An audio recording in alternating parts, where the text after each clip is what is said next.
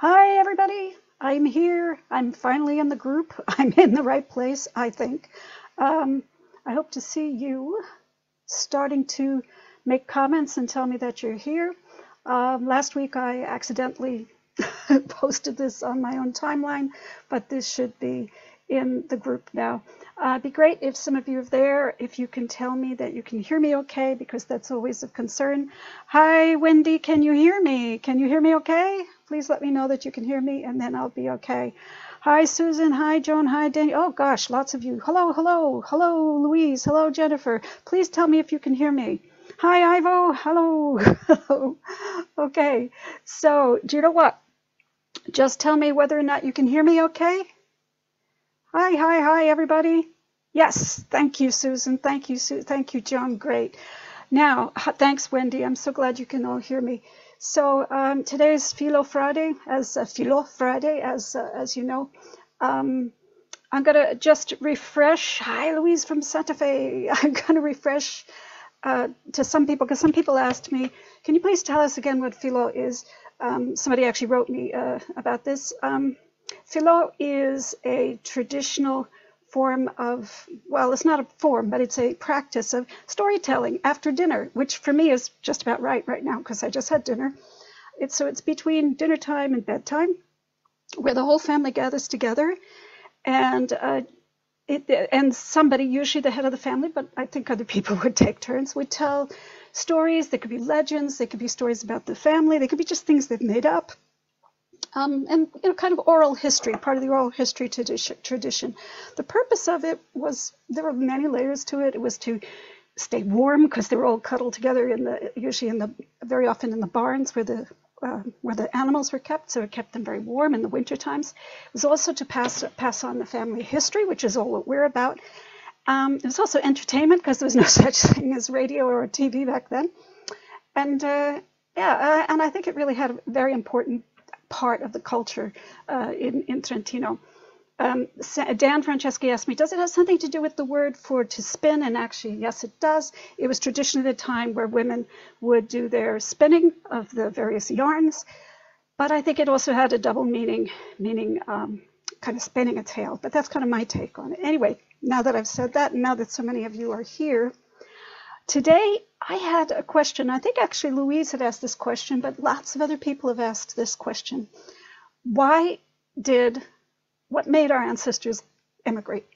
That's a huge question, and I can't possibly answer all of that today, but I'm going to try. I'm going to try to put it in the form of a story. So what I'm going to try to do first, back some years ago when I was taking a class on writing your family history, I wrote a short story about what, and I mean short, like 2 pages, so it's not a long story, about what it felt like the first time I went to Trentino. Now, I know a lot of you have been there, and I'm sure that you will relate to this.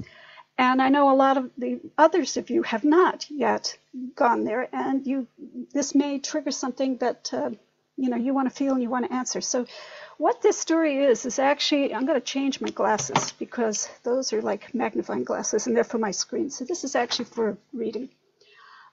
This is a story. Well, those are kind of reflective, aren't they? You know what? I'm going to put these on anyway. I don't care if they're magnifying glasses. There, hello. I'm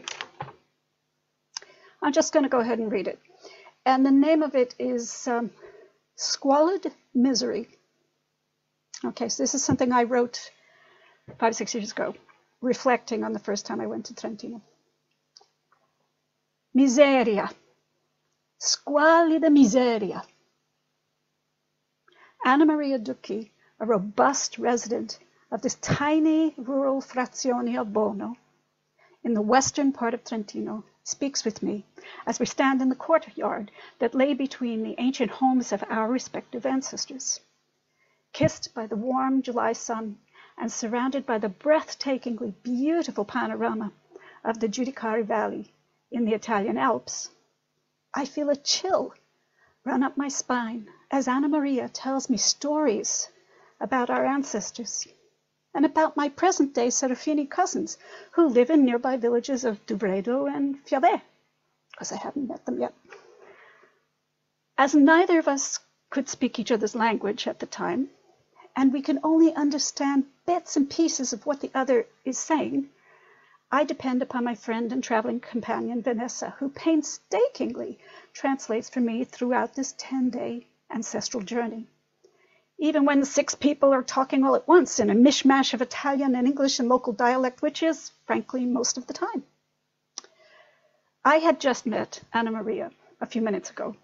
She must be similar to me in age, as our grandparents were born around the same time in the same parish in the 19th century. Her family lived in the house next door to the Onoratis, my grandmother's family, for longer than anyone can remember. But unlike my present-day Onorati cousins, who were not raised in Bono, but not even in Trentino at all, Anna Maria has never lived anywhere else. This simple fact gave her one valuable asset that none of us standing there had: continuity. I cannot help but feel the contrast between our lives. Over the course of my life on this planet, I've lived in 10 different cities and towns, and 5 different United States, in 3 different countries.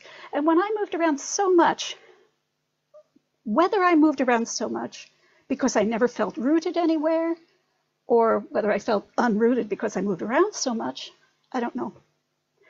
But for Anna Maria, continuity is the fiber of her very being.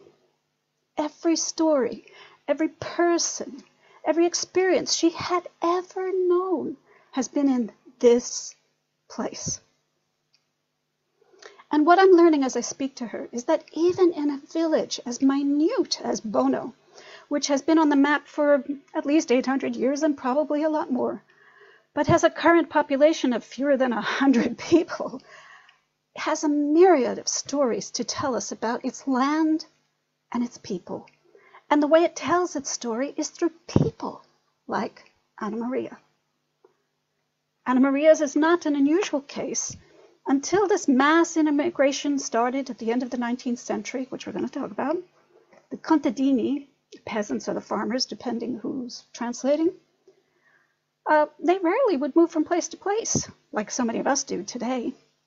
Their lives were inextricably linked to the land. Their very survival depended upon the earth of these alpine hills, the fresh water that sprang from the mountain Sorgente, and the sky that was so close to the earth that the clouds themselves would waft mistily across the farmlands of apples, grapes, and corn.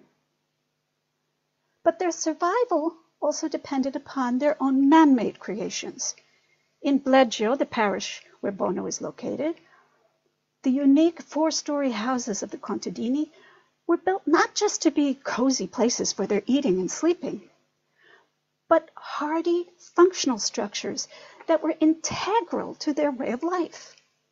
The lower level, which we're sitting in now, try to imagine we're sitting in it now, the lower level, built below ground and accessed via a ramp, housed cows and other livestock, especially during the long, snowy winter months. The top floor was a massive pantry for grains and other foodstuffs, and the floor below that was reserved for firewood, hay, and other practical everyday items. Only the ground level was reserved for human habitation. Every house had one specific room reserved for Filo, a Trentino tradition in which the whole family would gather around the fire and share stories, often told in verse. In dialect, Filo means to weave. The explanation for why it's used to describe storytelling is that the women would usually use the time to weave while listening to the stories. Now, I cannot help but think it might also symbolically refer to how the storytellers would weave their tales as they went along. I just said this, I'm sorry, I didn't know it was in the story here. Filo provided a way for families to come together, perform their household chores, have fun, express their creativity, and preserve oral history. Gathering together in a single room, sometimes along with the cows and the other animals, also helped them stay warm during the cold winter nights.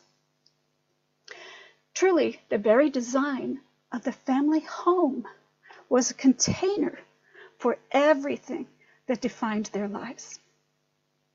But in addition to the land, the water, the sky, and the family home, there was one more ingredient that ensured the family's survival, and that was the family unit itself. While we in our 21st century consumer thinking believe we can own homes and property, I think the Trentini, our Trentino ancestors, in a way felt that the family belonged to the land and the house, not the other way around. The purpose of the family unit was to ensure that all things functioned properly. And for that reason, families traditionally stayed put in one village or even one house for centuries and centuries. If it could be said that a family belonged to the house and the land, it is equally true that the individual belonged to the family. Women would move home to their husband's family, passing down the family home from one generation to the next.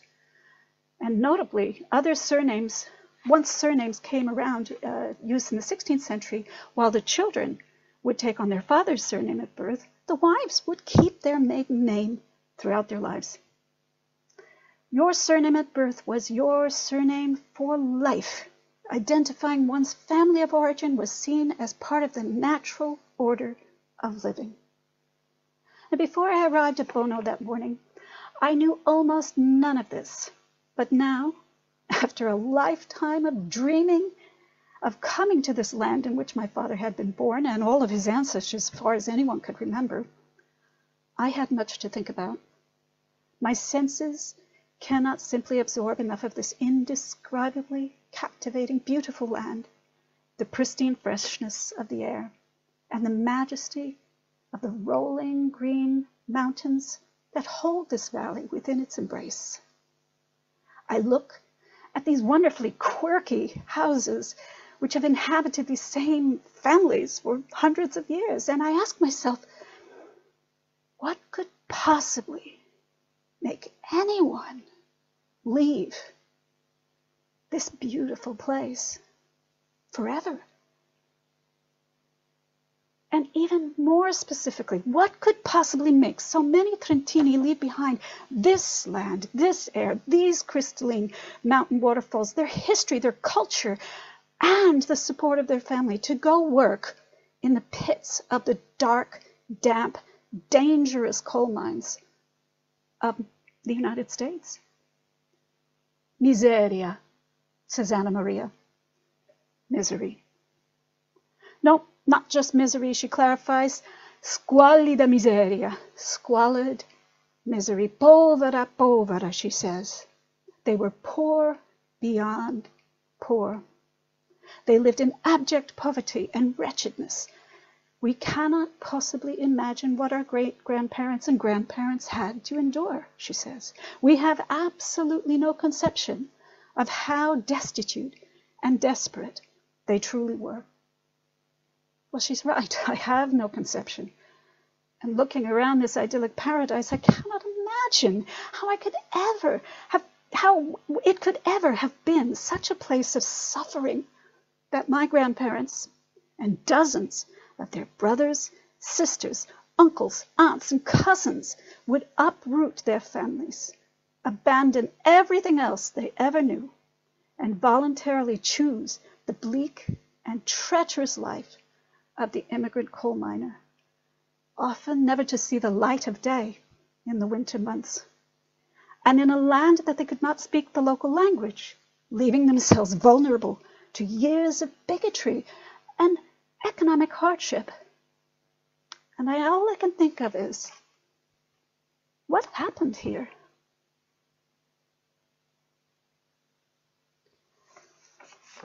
So that's that story. It was intended to be the first chapter of a book, which I never finished, or actually didn't quite start.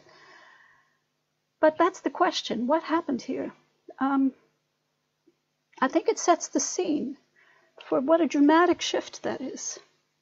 Would love to know your feedback on whether you thought that was set the point.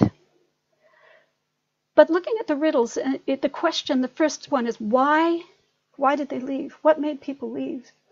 And I've done some research on this, so I just wanted to look some things up. And I have a couple of books that I looked at this week. One is, I can't see myself anymore because I have my screen, my notes up. Hold on a second. Let me just move this so that I'm looking at you and my notes at the same time. There we go. This one is very interesting. It's Delle condizioni economiche del Trentino, which means the economic conditions of Trentino. And the date is 1880. Now, what's interesting about that is this was written in 1880 at the very beginning of the whole wave, the first wave of immigration. And so it's written in the perspective of somebody who was living then at that time and was analyzing the situation at that time. Now, what's interesting is I compared it to this book, which I showed you last week, Le stagioni della solidarietà, which means the seasons of solidarity. This one was written 100 years after that book. That one was written in 1880. This is written in 1980. So they're actually talking about the same period of time, although this one obviously goes further. It goes past, talks about World War I era, and yeah, I think it even touches on World War II, but I'm mainly looking at up to the era of, say, World War I or right past World War I, because most of our ancestors came before then. So some of you have ancestors who came in the early wave, and some came in the later waves. So let me just give you some ideas. What's really interesting is this book.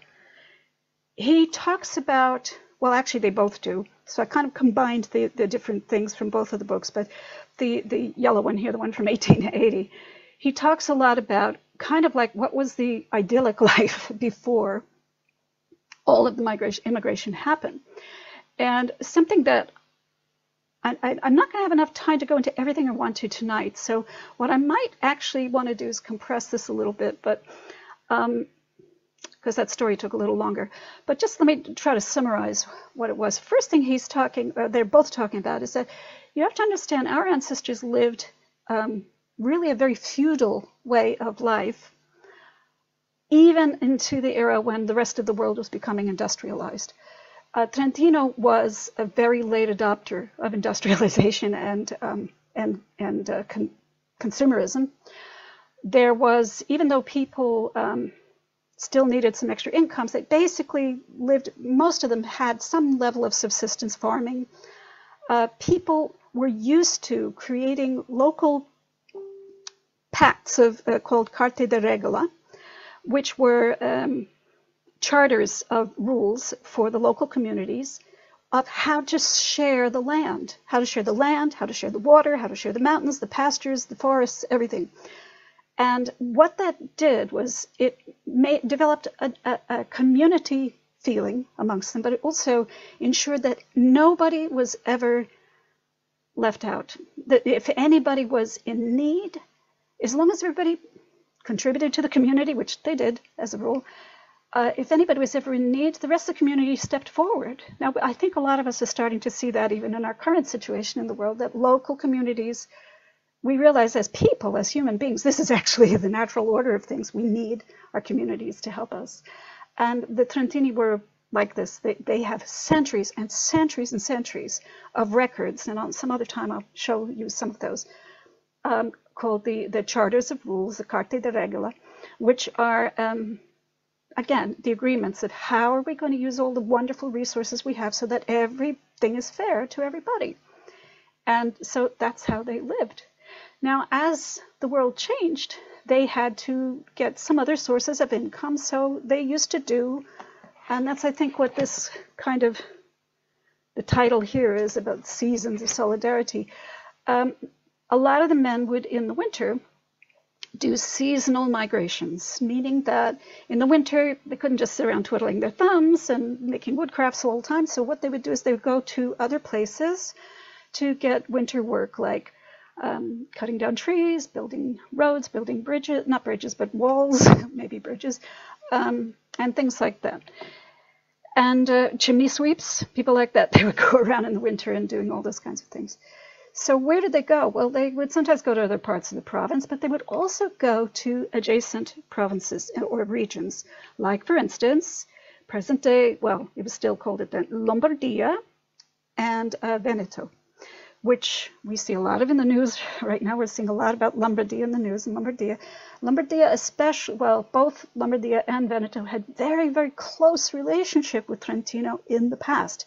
They were all part of the Austrian or the Austro-Hungarian or the Holy Roman Empire at some point. Now, what happened was, if you know your history, roundabout, and kind of pay attention to this date-ish, in the 1859 and then later in 1866, in that period of time were the so-called wars of independence. Well, first, which one first? Lombardia. First, Lombardia became part of Italy. It was no longer part of Austria, and then Veneto.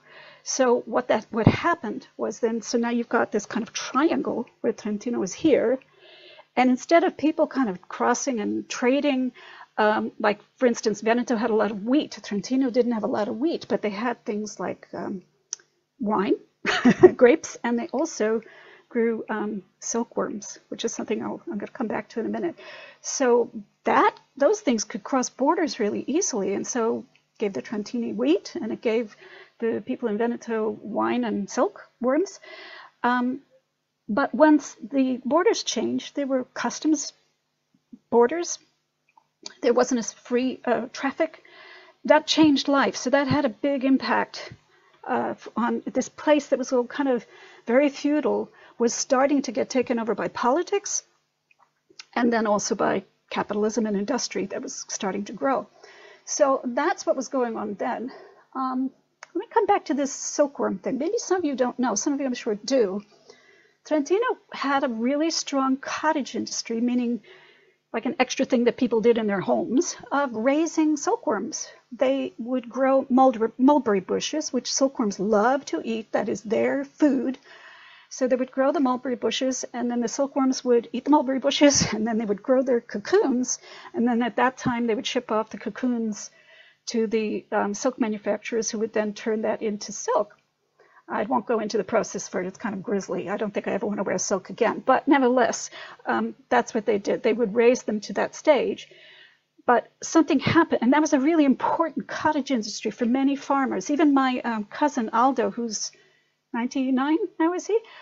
He remembers his grandparents having silkworms, raising silkworms when he was a little boy, because he came to America in the 20s. So he's a little older.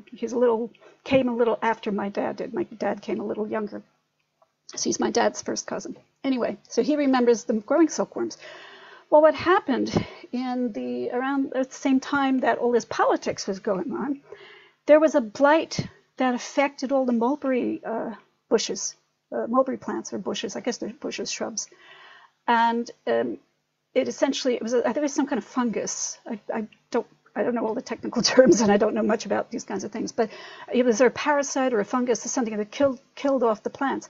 So no plants, no silkworms. And I think there was also some other kind of parasite that actually killed off the silkworms themselves. So essentially this industry that had been there for a really long time and supporting them was gone. So between the lack of free trade and then the silkworms, that was something that started things kind of going downhill. Now, after that, there was also a blight that affected the grapes. So there goes some of the wine industry. There was hoof and mouth disease amongst the cattle, the cows and other animals. I know there was a cholera epidemic. I think it may have been a little earlier, but still that was going on. There were other blights that affected potatoes and fruit. A lot of different kind of blights that came in. Now I'm going to switch streams and go to riddle 2. What does America have to do with this? Well, I'm going to touch one thing. I'll come back to it in a minute. It's kind of a trick question. I probably shouldn't have worded it the way. It's not that it caused immigration, but how did contact with America contribute? Well, some of it was that certain plants were coming in from America, and I'm going to mention one in a minute. Certain plants were coming in from America, and hence also parasites and diseases of those plants coming in, which affected crops as well. So it's not that America that they're to blame for it. It's just that by dint of bringing in things from the outside, they're always going to have an impact. So that affected things as well. But the one thing that did affect Trentino, which I know a lot of you are familiar with, was the fact that our culture, we eat a lot of polenta. Now, polenta, corn or maize, it's not indigenous to Europe. It comes from the Americas. It was brought over a long time ago. It's been in Europe for a long, long time, 500 years or something. It's been over in Europe for a long time. However, with one difference. The Central Americans, who eat a lot of corn, knew, and I don't know if they knew it just because they liked it this way or if they knew that it was important to digestion or health or whatever, they have the practice of cutting the corn with lime. That is integral, and I'll come back to that in a second. In Trentino, they don't like the taste of it, or they never did. Maybe now things have changed, but they never liked the taste of it. They liked it the way it was. So they would make polenta with just the corn and not the same way that, say, the Mexicans or Central Americans did. So that's fine. However, when you start getting crops that fail or animals that are dying and your food supply becomes limited and you have then limited trade with other areas, well, now you get a population very similar to the way the Irish were with potatoes, which also came from North America, but now you get a population that is too dependent on corn, which is cheaper to produce, too dependent upon it for survival. Now, what that causes is a disease called pellagra, which I have a book on it. It's an amazing book. It is in English. It's called A Plague of Corn. Pellagra is a really horrible disease that it's a niacin deficiency. It's a vitamin B6, I think it is, deficiency. It can be fixed so easily with nutrition, but it can kill, and it's a really horrible disease to die from. So there were a lot of people in Trentino who were suffering from that, not because they loved polenta too much, but because they were too poor and the economic situation was too horrible to really eat anything else. So it was either eat it or starve. And some people didn't get sick from it, but a lot of people did. Now, if they had known at the time, which it was studied much, much, much later, that the reason why Mexicans didn't get it, for instance, was that they cut the corn with lime, which in some way kept the niacin from getting leached out of their bodies. So I know that's very scientific, but I find it very interesting. But essentially, the reason why, to me, it's so poignant is that really they were dying from poverty. They were dying from poverty. So then, to put the icing on the cake, you've got in the 1880s, which is when really most of the immigration happened after the 1880s.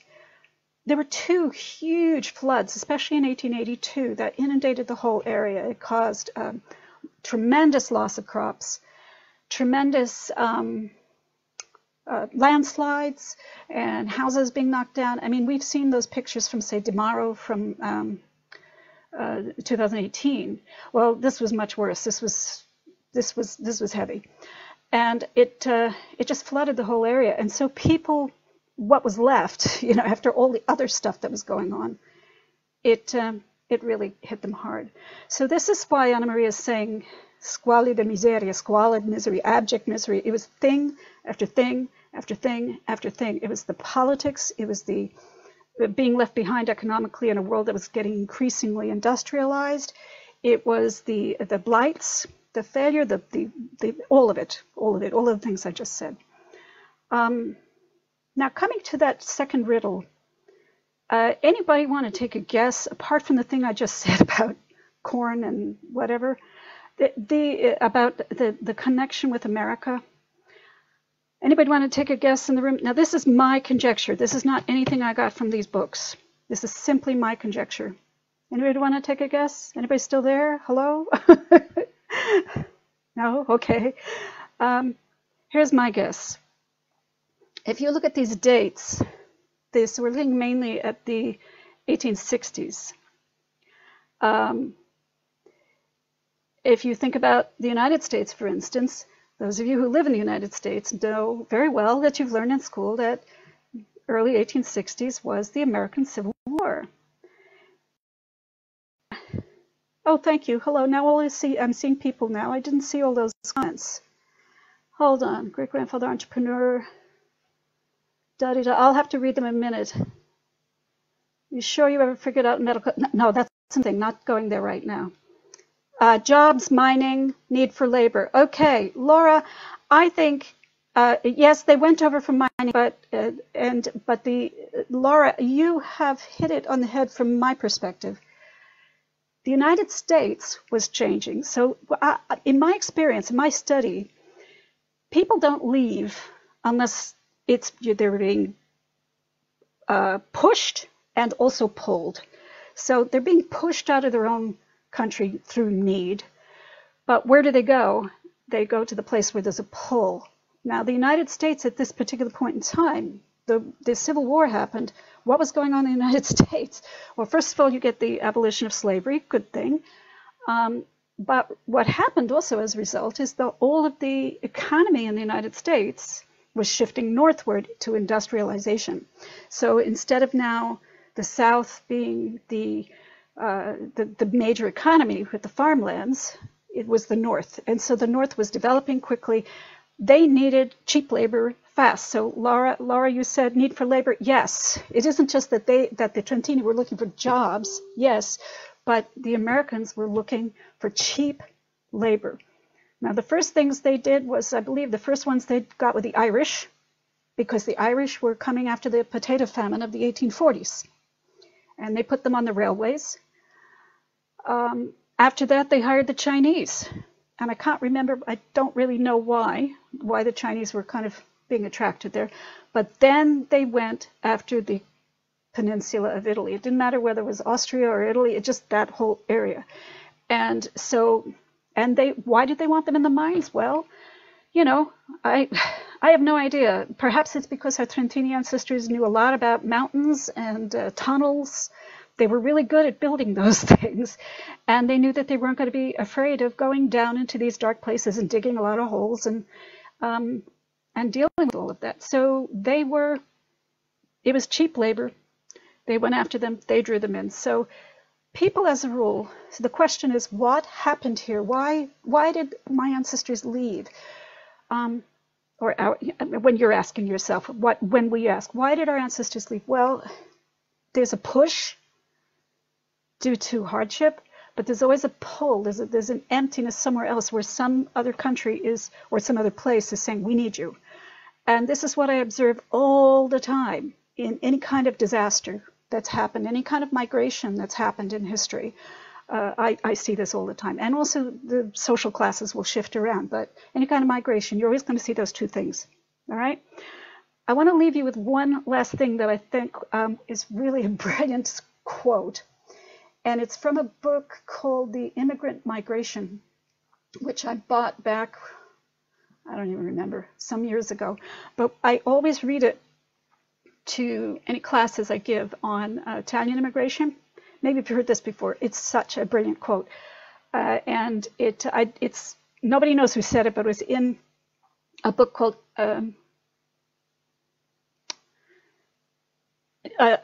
Italian Americans. No, I think that was, I can't remember. But anyway, the fellow's name is Barry Morena, but I don't know, I have the date of 2003. I may have it mixed up with what book I got it out of. But anyway, here's the quote. It goes, I came to America because I heard the streets were paved with gold.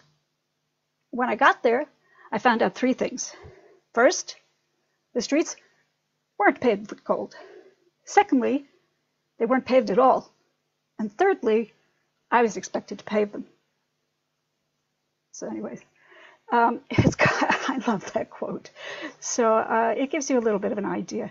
So in that regard, let's have some compassion and love for all of the things our ancestors went through for our sake. It's when we go to Trentino now, it is such a beautiful, breathtaking, spiritual place, and it's really, really hard to even imagine that there was so much suffering there at that time. But hopefully this chat will, or this podcast will give you some ideas. right, became working in the mines. Lots of people went to the mines. I think textile jobs, immigrants in the cities, yes, that too. Chinese built the railroads, absolutely, Diane, they did. In fact, they came in after the Irish were deemed to be too, I can say this because I'm half Irish. The Irish were deemed to be a little too uncontrollable. They had their minds of their own, whereas the Chinese were very obedient. And so, yes, that's true. That's true. They did come in.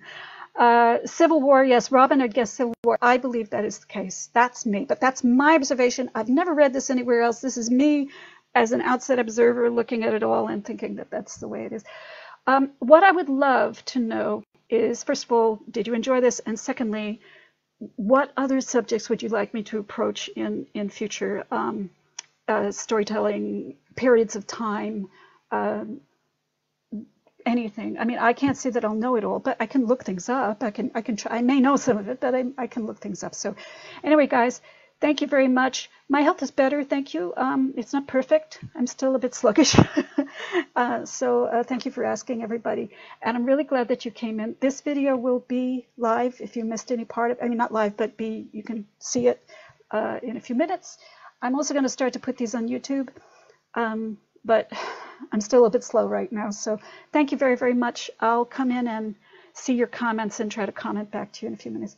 Take care, everybody. It's 8:30 at night here, so it's Friday night, so heck, I'm signing off. Take care. Ciao. Ciao, ciao.